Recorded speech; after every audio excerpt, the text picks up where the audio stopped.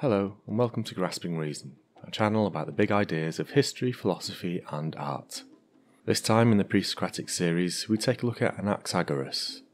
Anaxagoras is thought to have been born around the turn of the 5th century BCE, and lived until around the age of 72. He is known as Anaxagoras of Clazomenae, which was a city in the Greek-speaking region of Ionia, on the western coast of the Anatolian Peninsula in modern-day Turkey. He moved to Athens when he was an adult, and it is thought that it is in Athens that he was philosophically active. Athens became known for being a centre of ancient philosophy thanks to both Plato and Aristotle being from there. But Anaxagoras is the first major figure in philosophy to be associated with the place. He was known as a close companion of the great Athenian statesman and general Pericles. Eventually, that close companionship with a leading politician would yield predictable results, and Anaxagoras became embroiled in a trial on his character that would see him exiled from the city. He moved then from Athens to a city known as Lampsacus, on the eastern side of the Hellespont, again in modern-day Turkey, where he would die. His life may be interesting enough to make a decent film out of it, but that's not the subject of this video. We will be looking at his philosophy instead. And on that topic, there is a lot to be said. I mentioned in the video on Parmenides, and perhaps mentioned it again in every video of the later Pre-Socratics, but Parmenides was kind of a big deal in the evolution of Pre-Socratic thought. He was the first known ontologist, asserting that what is, and what is not. In philosophical terms, he denied the possibility of becoming or passing away.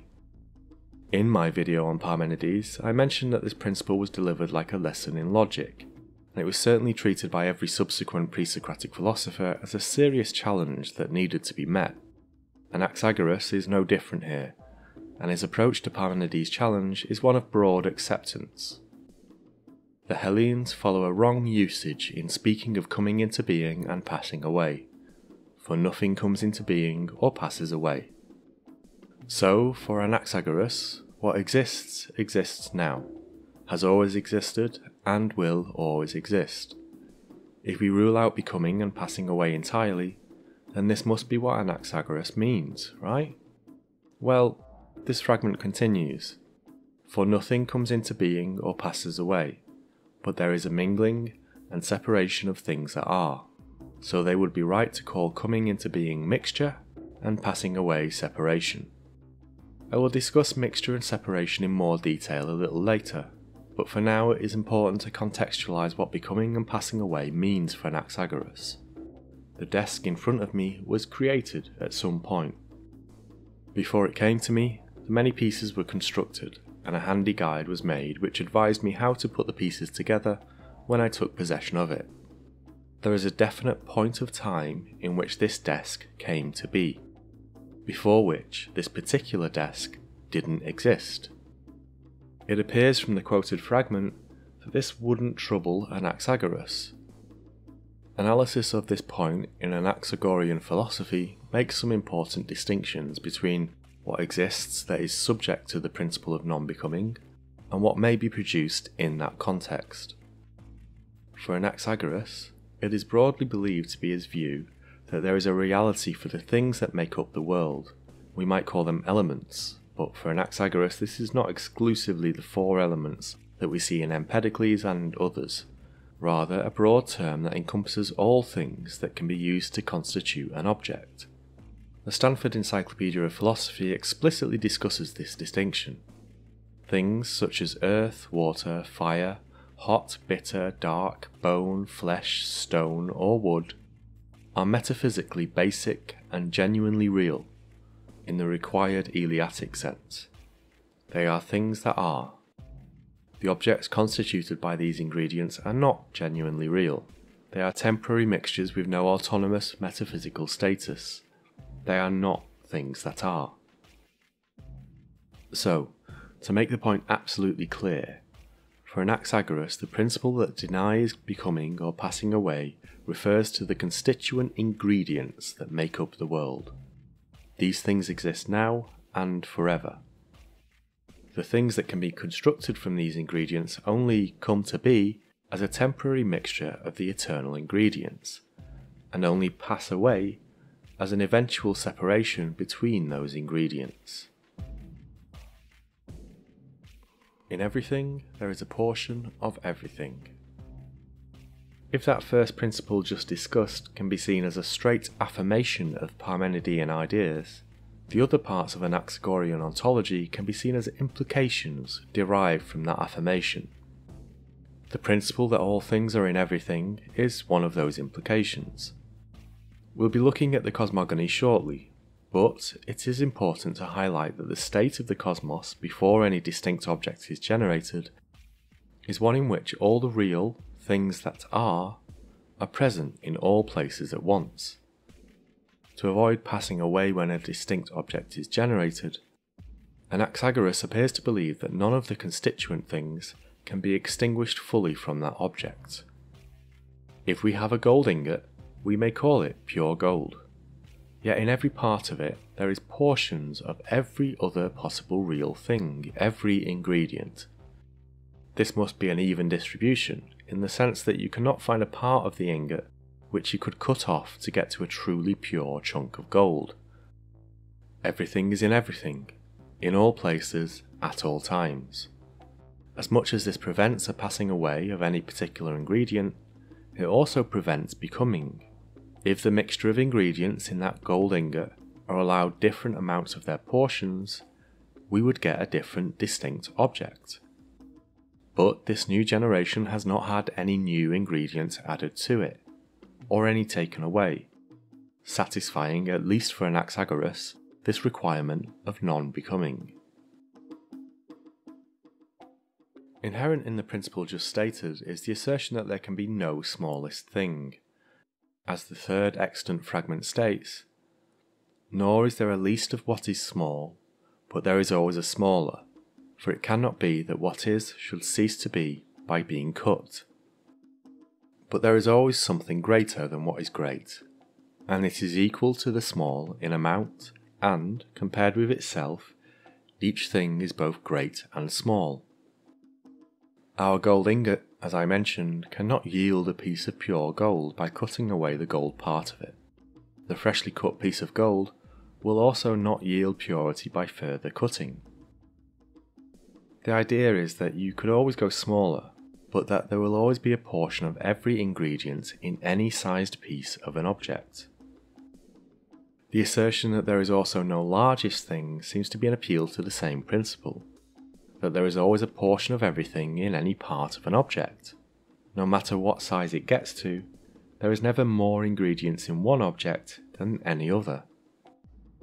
Given that we are being told that the small and the great are also equal, I think it's safe to assume that this principle is not talking about smallest and largest in the sense of relative size. This principle is only lightly explained, and more so in terms of denying a smallest than a largest thing. This of course leads to some different interpretations. The SEP takes it to be an issue of degree of submergence or emergence in the mixture. This anticipates the next principle I'll talk about, but for now it is enough to say that a particular ingredient takes up a proportion of an object. If it is not a defining ingredient, then that proportion is at least so small as to be unapparent in the object. It is submerged. If it is a defining ingredient, like gold in a gold ingot, then its proportion is such that it is apparent. That ingredient is emergent. Applying this principle leads us to believe that no matter the current state of emergence or submergence, each ingredient can become further sub- or emerged, without ever reaching a point where that or any other ingredient passes away. In the Pre-Socratic Philosophers, this principle is taken to be more of a statement about infinity. Both the infinitely great and the infinitesimally small alike contain an infinite number of portions. In this interpretation, the great and the small are equal because they both have an infinite number of portions. Being larger does not give a greater infinity, for example. All this may lead us to the question of, if everything is in everything, and there is no distinction to be made by size, then what allows us to define an object as that particular object? As I noted a few moments ago, this principle includes the notions of submergence and emergence. Let's look at our gold ingot example again. Of all the ingredients that exist in our gold ingot, and let us remember that all of the basic ingredients in the cosmos exist in every part of this ingot, one of these ingredients is predominant, namely gold. Gold is the most emergent of all the ingredients in our ingot. Pure gold can be understood as a metal in which only the ingredient of gold is emergent. All other ingredients are submerged beyond the point of apprehension, but still never extinguished completely. This isn't just the case for gold ingots. Something is hot if hot predominates over the cold in it, flesh if flesh predominates over other ingredients, and so on. The cold still exists, but is submerged in the hot thing. Wheat exists, but is submerged within flesh. We cannot say either is fully submerged if we take the SEP interpretation of smallest and largest, as there is always a further submergence that could happen. But these things are submerged to the point of no longer being apparent in the particular object. In every case, an object may be defined by the fundamental ingredients that are apparent to us, those ingredients that are emergent over all other ingredients.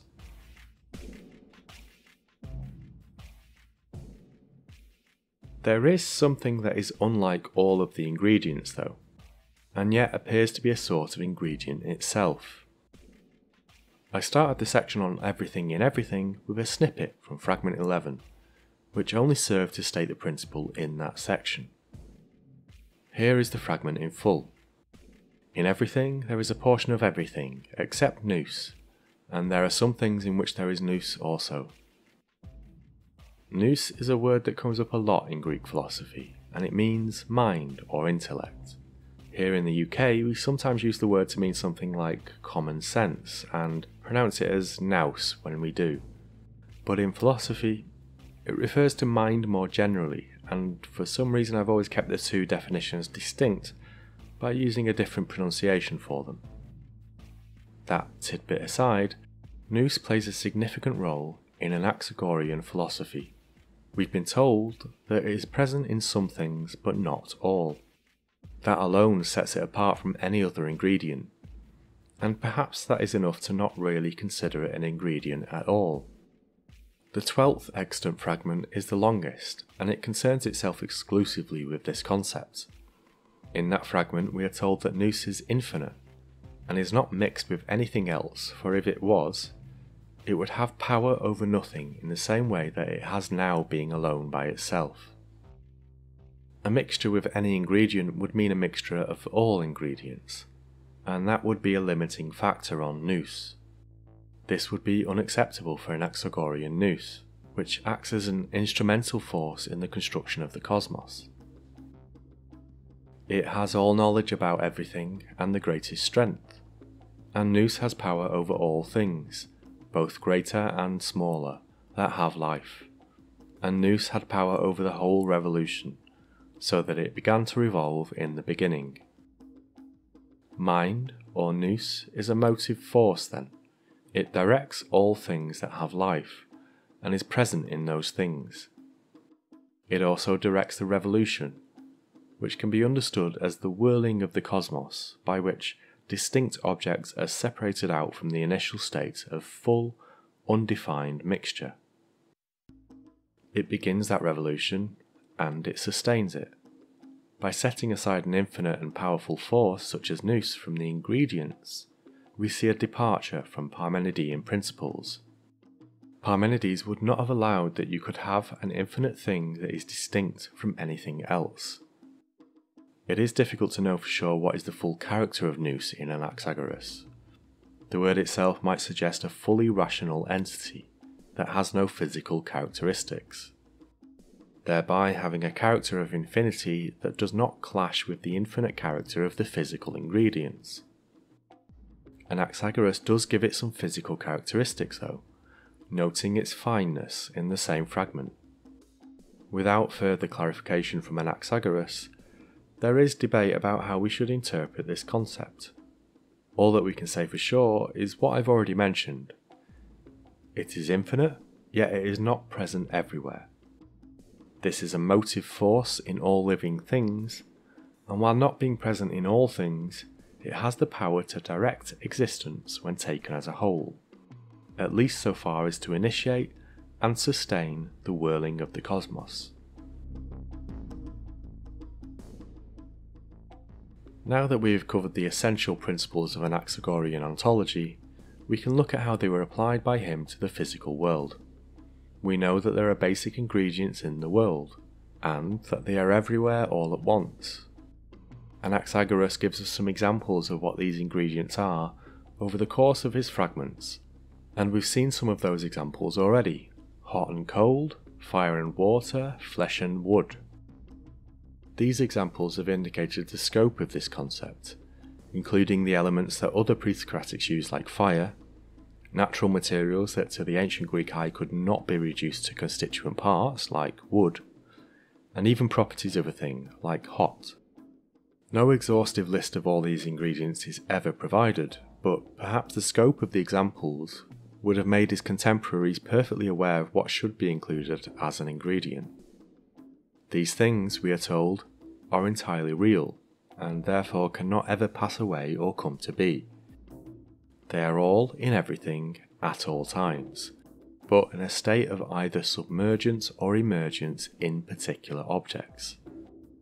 The principle of predominance determines what an object is by recognizing which of the ingredients are emergent in it. Composite objects, such as my desk, are described as temporary mixtures of the ingredients, and are not real in the same sense as those ingredients.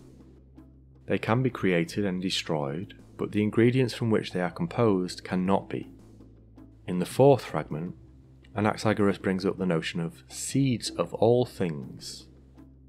In the context of that fragment, these seeds appear to be an important step in the generation of distinct objects from the premixed state of ingredients. The suggestion seems to be that a seed holds the plan of a distinct object, and we might assume that a particular mixture of ingredients adheres to the plan in the seed. Yet, the word is mentioned exactly twice in the same fragment, and there is doubt over whether the second mention is actually Anaxagoras' own words. Maybe this is a mostly lost element of Anaxagoras' philosophy that could describe the generation of objects more completely if only we had more talk of it in the extant fragments. Given how Anaxagoras talks of nous in the 12th fragment, however, I find it odd that seeds are not mentioned there also, if they actually held that importance in his philosophy. I'm left thinking that it was a flowery but clumsy way to describe the actions of nous on the ingredients. If I'm wrong or right, regardless, there is too little evidence either way.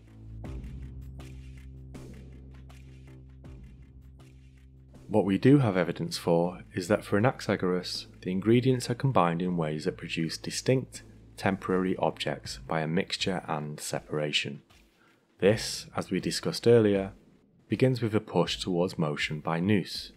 We might imagine that before this initial push, everything was a mass of the ingredients without much distinction. The push rotated this mass, and with that rotation, the proportions of ingredients became less equal and began to allow for further distinction. And when nous began to move things, separating off took place from all that was moved, and so far as nous set in motion, all was separated. And as things were set in motion and separated, the revolution caused them to be separated much more. This separating off does not isolate any ingredient completely, but it does create areas of predominant materials so that we get, for example, instances of fire as predominant in a particular area. This initial push towards a rotation, then, is how the cosmos is generated in its entirety. Fragment 15 indicates that heavier objects began to mass at the centre of the revolution, and lighter objects are flung outwards. so that we get the rocky planet beneath us at the centre and the fiery stars so far away from us. The rotation continues forever, and there is never a shortage of ingredients being introduced to it, and the effect of the rotation never ceases on those objects already inside of it. It is easy for modern readers to sit on centuries of scientific advancement and regard this view as ridiculous. To the ancient Greek eye, however, the passage across the sky of the moon, the sun and the stars would surely indicate to observers that they are sitting in the centre of some kind of whirlpool. For someone concerned with explaining the world around them at this time, this idea of a whirling mass of objects can be a good starting point for investigation. This rotation is used to explain meteorological phenomena, such as a heavy rock occasionally slamming into the earth, an event that Anaxagoras is sometimes suggested to have predicted. Sometimes objects may also be lifted away from the earth, beginning their passage towards the outer edges of the rotation. On their way outwards, they may pass in front of one of the bodies that circles the earth, occluding these bodies temporarily and producing an eclipse. We are told that Anaxagoras concerned himself with a complete and thorough explanation of the world, although evidence for most of these interests is now lost to us. I think we are safe to assume, however, that the principles discussed here and the rotation in which they occur would be the basis for all of these explanations. Before I end this video, it is worth making some notes about Anaxagoras' position in pre-Socratic history.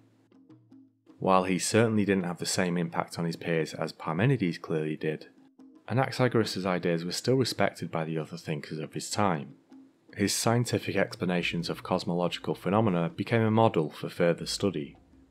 Once his views about meteors, hail, and eclipses became known, such topics were always included in scientific accounts of astronomical and meteorological phenomena. His association with Athens can even be considered significant, given that the city became synonymous with philosophy in the century after him. The giants of philosophy that followed him, Plato and Aristotle, both hailed from that city and treated its ideas well. Their own philosophies cannot be divorced from the broader discourse in that city, which began with Anaxagoras. While in the Apology, Socrates is unkind towards Anaxagoras, Plato still in other places seems to be evolving Anaxagorian ideas, and the mere mention in the Apology shows just how influential Anaxagoras must have been to the youth of Athens at that time. With that said, let's leave behind Anaxagoras for now. Thank you all for watching and for pressing the good YouTube buttons. If I missed anything important, let me and other viewers know in the comments below the video. Have a great day, and goodbye.